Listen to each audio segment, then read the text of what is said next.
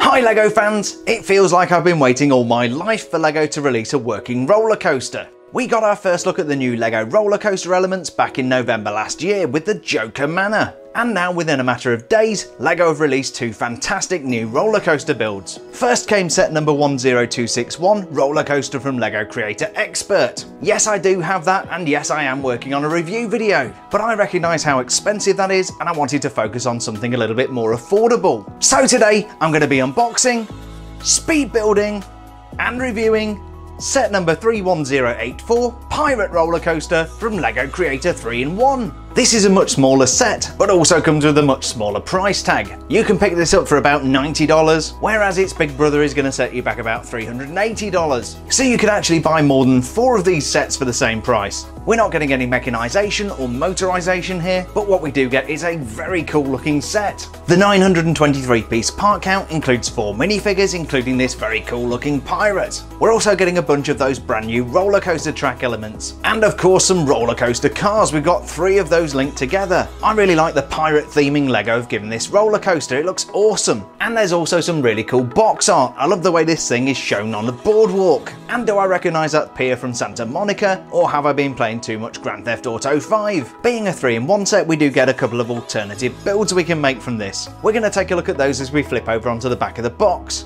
Here we get a closer look at the pirate roller coaster, but when it comes to a 3-in-1 set, that is not all. Oh no, that is not all. We can also build this cool pirate ship style ride, and there's another build that spins round and around and makes your minifigures feel sick. These are all separate builds, and because they use the same pieces, you can only build one of these at a time. All of these look like really nice builds, but I'm going to be focusing on the main build today, the roller coaster. Before we can get cracking with the build process, we need to open this up and see what we've got inside.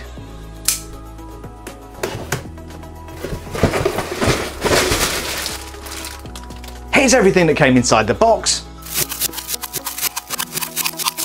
We've got 12 bags of LEGO with no numbers, so you may want to sort out the parts before you start to build. And a 322-page instruction manual. I'm going to go ahead and build the LEGO Creator 3-in-1 Pirate Roller Coaster, and today this is going to be a 90-second speed build.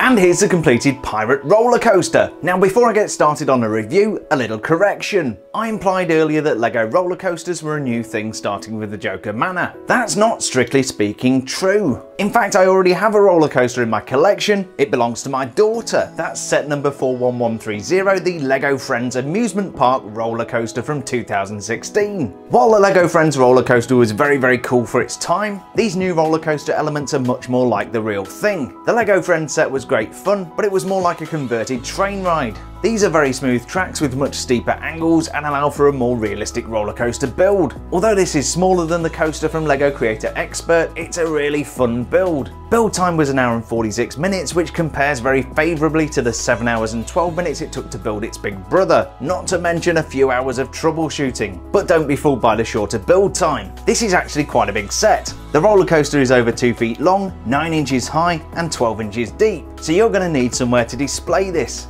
I plan to display it in the same area as the large roller coaster, but I'm definitely going to need to reconfigure LEGO City somewhat. The layout of the coaster itself is a little on the simple side. It's pretty much what you would expect from a junior roller coaster at an amusement park. There's no motor or automation, so you are going to be pushing the car around on your own. And there are a few design flaws, one of which is particularly dangerous, but we'll demonstrate that in a few moments. So we're going to demonstrate this roller coaster, take a look at all the cool pirate theming, and have a detailed look at those minifigures. The ticket booth is a great place to start, and immediately you can see just how colourful this set is. It's built on a raised level, allowing water to flow underneath. That water is presumably flowing from the water splash, which is located just next to the ticket booth. There's a window where you can buy tickets, and it's manned by this minifigure in full pirate costume. There's also a really neat palm tree, and a colourful little parrot keeping his eye on proceedings. On the other side we have a cannon, and far from being a decorative item, this is fully functional. We can drop in blue elements to pretend that it's firing water. It works a little bit like this.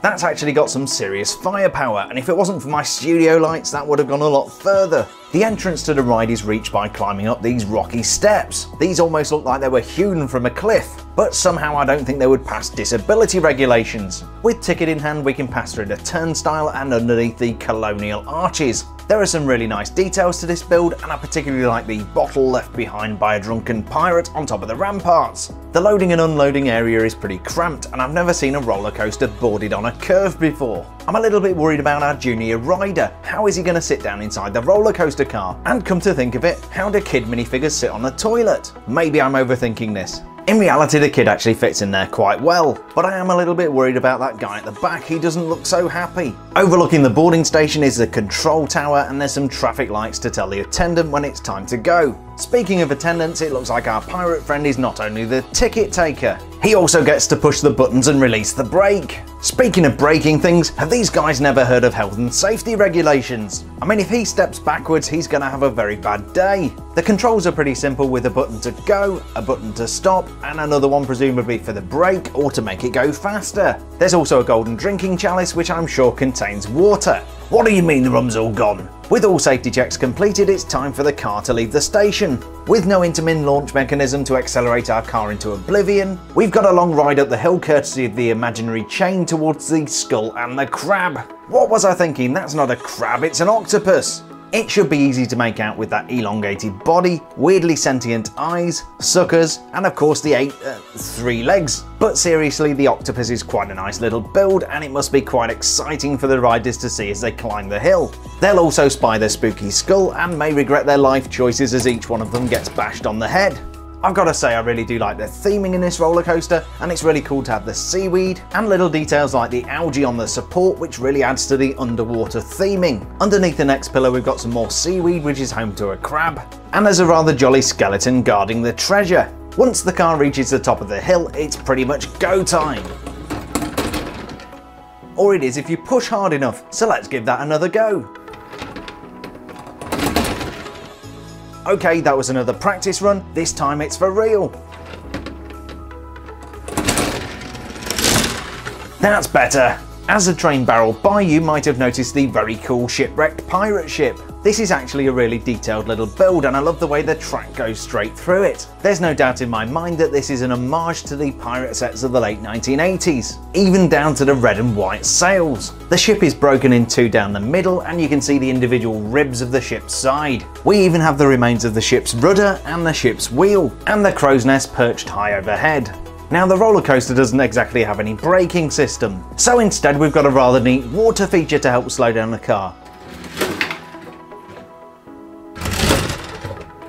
Okay, so it didn't really slow down the car enough to stop in the station, but it's a really cool feature nonetheless. There are two very cool transparent blue water elements that flip up when the roller coaster hits this lever. That's also assisted by the cantilever, which uses gravity to help those things flip up. And to capture all the action of the water splash, and of course to bring in some more galleons, we've got a camera for those all-important ride photos. Speaking of extra revenue, LEGO even included a little balloon cart. There's no doubt this set lacks some of the wow factor of the Creator Expert roller coaster. I mean, technically this build is on a different level, and we can't achieve any of the mechanization goals controls we got with the Creator Expert set. But as a toy, this is so cool. 10-year-old Jeremy Herbert would have loved this almost as much as I do. Sure, you can't just set it going and have it rolling around all day, but this is a lot more tactile, it's more colourful, and it definitely lends itself to more imaginative play. And above all, it's suitable for the age range it's advertised for. 9 to 14 is perfect for this set, and I know a lot of adults have had problems building the Creator Expert roller coaster, myself included.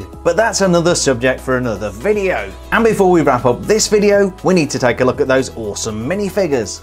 We've got a really nice minifigure lineup for the LEGO Creator Pirate Roller Coaster set. LEGO doesn't give these characters any official designations or names, but it looks like we've got 3 riders including a child, and a theme park employee dressed in pirate uniform to complement the theming. Why are pirates so mean? Because they are! I'm definitely seeing minifigure parts that were used in other LEGO sets, so I'm not certain if there's any exclusives here. In any case, I think these guys complement the set really well. Here's a closer look at our female rider, and she's a great minifigure. She's wearing purple pants and then this pink and white halter neck top. You can tell it's halter neck because it's tied at the back. Also, she's got this really cool flower necklace on there, which I think just complements the outfit really nicely. Great facial expression, really like that big smile, those freckles, and the reddish brown hair. We also have an alternative expression on the back here, and I don't know whether she's puckering up for a kiss there or whether she's just dreaming in the queue while she's waiting for the ride, but really nice expressions, particularly like that one on the front, and that's our female rider. Next, we've got the kid who's got those shorter legs and the green baseball cap to match. He's also wearing a basketball top with the number 39 on. I don't know what the number 39 symbolises, maybe it doesn't mean anything, but I did wonder at first whether it might be the year LEGO was formed, but that was actually 1932, so that kind of blows that out of the water. Turning him over, you can see we've got the big 39 on the back there, and some triangle printing, no, some diamond printing with kind of dark red and orange on there. Almost looks like flames on the back. I've definitely seen this print before, so it's not exclusive. Now this kid looks kind of mean. Usually these kid facial expressions look really cute. He's got the freckles and everything, but that expression kind of says he's up to no good. Just my opinion, and your experience may differ, but that's the kid who's riding our pirate roller coaster. This guy looks less than impressed to be going on the roller coaster, despite the fact that it's clearly designed for kids. He looks terrified, but he does look quite cool here in the dark blue pants, and he's got this blue hoodie on here with a green t-shirt underneath. A nice bit of metallic printing on the front there for the zipper, and if we flip him over, yes, there's the telltale hood on the back. But that expression is awesome. He just looks terrified and he's gritting his teeth. Really nice hairpiece we've got here, and on the back we do have a slightly more calmed down and confident expression, so you could use that if you don't like his terrified face, but I kind of like that, and he's gonna stay like that in my collection. And finally, we got our ride attendant who is dressed in full-on pirate gear. He looks awesome in those khaki pants and then the red and white top, which is paired with a blue vest. We turn that over, you can see, yeah, we've got some buckles on the back there, a little bit of slightly metallic printing, just looks awesome. I don't know whether this is an exclusive print or not. I'm guessing it's probably been used before, but look at that face, it's just so gnarly with the eye patch, the ginger beard, and those aggressive teeth in there. He is wearing a kind of bandana or headscarf here, red with a knot at the back. If we take that off, there's no alternate expression. We can get a closer look at that gnarly face. He is very cool, and I really like this minifigure. So great to get a pirate in this pirate roller coaster set. I couldn't possibly call this a comprehensive review of the pirate roller coaster set without taking a look at the pirate roller coaster car. I'm actually showing the car on a piece of track from another set which you might recognise, but this piece of track does not come with this set. I also thought it might be cool to add in another couple of pirates. Riding up front, we've got Bosun Will from set number 6235 Buried Treasure from 1989, and from set number 4195 Queen Anne's Revenge from 2011. A full 21 years later, we've got the veritable Captain Jack Sparrow. This set uses the same standard style of roller coaster cars that we also see on the Joker Manor and on the LEGO Creator Expert roller coaster, except in this case LEGO have added some shark theming. At the front, we've got sinister eyes and modified LEGO elements for the teeth. We even have the two-tone coloration you normally see on a shark. In the centre there, just ahead of Captain Jack Sparrow, you'll see the shark's dorsal fin, and at the back we've got the shark's tail. The underside of the roller coaster car comes with free moving wheels, and if you look very carefully you might even spot some small posts sticking out of the bottom. Although not used in this set, it's the part of the car that hooks up to the chain when you're automating one of these Lego roller coasters. And finally, those pieces you see extending from the side of the car simply help the thing stay on the track. So that was set number 31084, the Pirate Roller Coaster from LEGO Creator 3-in-1. If you want one of these, it's going to set you back about $90, but I don't think that's terrible value for money given the amount of innovation LEGO has built into this set. We've got almost 1,000 pieces here, and that includes a good amount of the new track system. I've already seen lots of adult fans of LEGO commenting online that they're going to buy multiple versions of this set just to build a big roller coaster. And to be honest, it's probably a more cost-effective way of doing it than buying the LEGO Creator Expert version. Although I'm sure somebody watching this video has already done the math and will prove me wrong. I really like this set, and it comes with my top recommendation. And that's not bad considering I've not even built the other two models that you can build from this set. The pirate ship and the whirl and hurl also look very cool. And if money was no object, I would probably buy another 2 of these sets just to have the 3 of them together, all themed in the same pirate theming. But LEGO's very expensive and YouTubing doesn't pay very well. So what do you think of this set? Is this something you're going to go out and buy? Or is there something else among the plethora of sets that LEGO just released in 2018 that catches your eye instead? As always, feel free to share your thoughts in the comments section below. I really hope you enjoyed today's Pirate Roller Coaster unboxing, speed build and review video. If you did, please don't forget to leave a like down below and subscribe for more awesome LEGO content. Thanks a million for checking out today's review, stay safe, and we'll see you on the next build video.